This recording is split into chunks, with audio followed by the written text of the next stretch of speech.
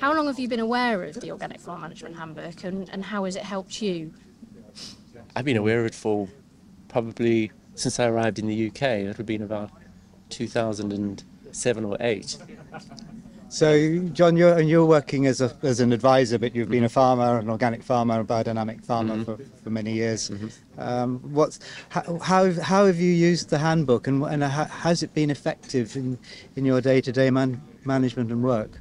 I think it's always been there as a resource to sort of stretch out to and grab. You know, when you're trying to prepare a budget as a farmer, trying to start a new enterprise. You're not sort of sure what the initial sort of framework might look like, the economic framework for an enterprise. So it's useful in that regard.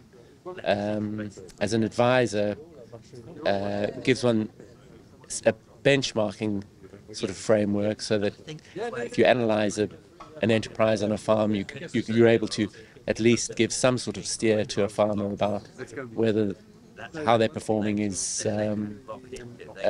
good, bad, indifferent, where improvement options might be. Yes.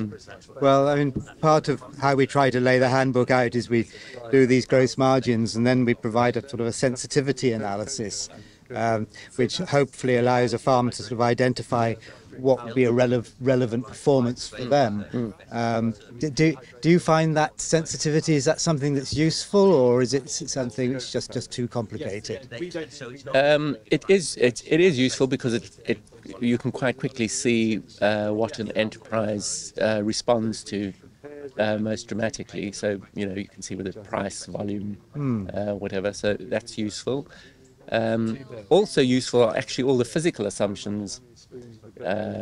Things like with pigs, number of litters per year for a sow on average across organic farms, or what to expect in terms of mortality.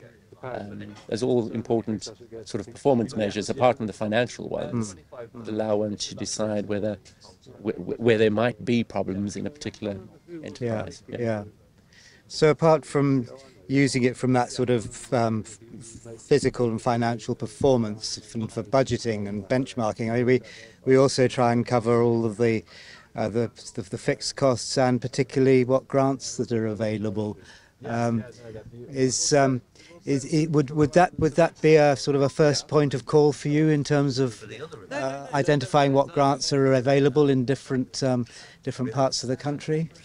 It is useful that the book focuses on grants that might be of particular interest to organic farmers. Yeah, because we're particularly interested in the latest sustainable farm incentive schemes and the way that can be stacked with the organic grants that are available at the moment. So hopefully we'll be able to point people in the direction of being able to make best use of what there is out there now.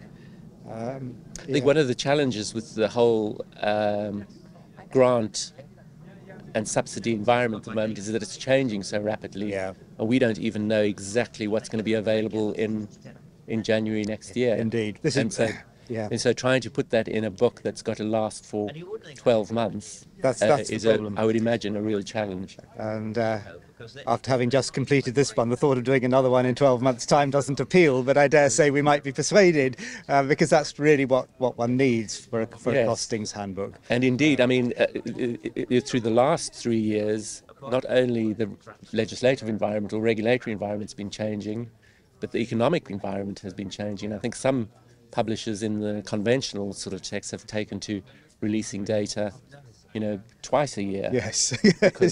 because you can't make assumptions once for the whole year. Indeed. And some of the analysts we've been doing, comparing organic farm businesses with conventional ones, they've changed by, the relative performance has changed by 100% from one year to another. Exactly. And so it's very dangerous actually to make assumptions on the basis of a single year's performance. That's right. I mean, that's why I find the physical assumptions so reliable. They are, of course. Because, year in, year out, they don't vary. They don't vary that much. And but actually, some of the prices also don't vary that much. It's quite interesting, some of the costs and things, as long as one sort of takes account of inflation and so on, you can arrive at pretty similar figures. It's really challenging, I think, in organic farming to get a handle on performance at a whole farm level, because many organic farms are mixed farms. And so I think trying to analyse fixed cost structures and so on on organic farms is particularly challenging to compare farms, because they can be so very different. Indeed. So, yeah. Yes, it's the variability amongst organic farms, That's and right. their very sort of site-specific nature makes it quite difficult to come up with, That's right, with yeah. averages and standard data, of course. Yeah. I think that's one of the real challenges for organic farming, is that it's not really a perfect market in an economic sense, because there isn't really much transparency around information and data, because it's simply so difficult to collect and make available to everyone. Well, hopefully this 12th edition of the handbook will enable farms to be a bit more effective in running successful and financially viable businesses, which of course is the rationale for the handbook. Yeah. But I'm very grateful that you've continued with it and that you've published it again, and I very much hope that we'll have one next year. Good. Well, we hope we can sell you a copy.